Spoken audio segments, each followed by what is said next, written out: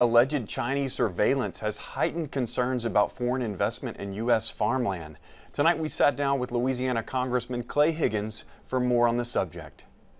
Foreign ownership of U.S. agricultural land doubled from 2009 to 2019, according to the U.S. Department of Agriculture.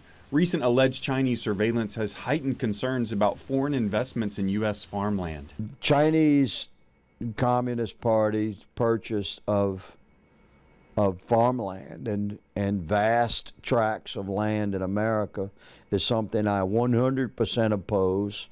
If I had control tomorrow, I'd take it all back, and I'd give them back their every red cent, shall we say. Current federal law imposes no restrictions on the amount of private U.S. agricultural land that can be foreign-owned.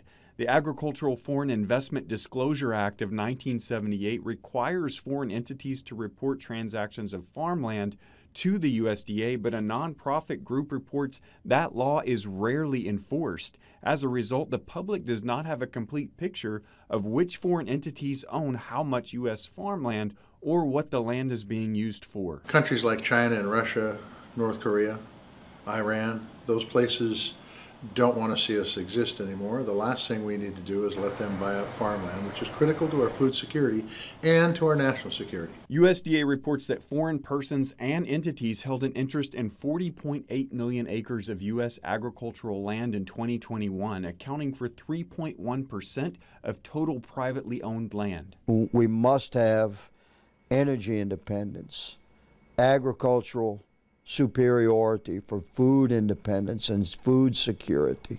We must have freedom to transport our goods. We must have supply chain control where our most fundamental requirements to live and prosper are provided by Americans, for Americans, from American soil. Some states and localities have instituted restrictions on foreign ownership of farmland. Senators are also looking to update the foreign investment disclosure system for the U.S. farmland, which is run mostly on paper as opposed to online.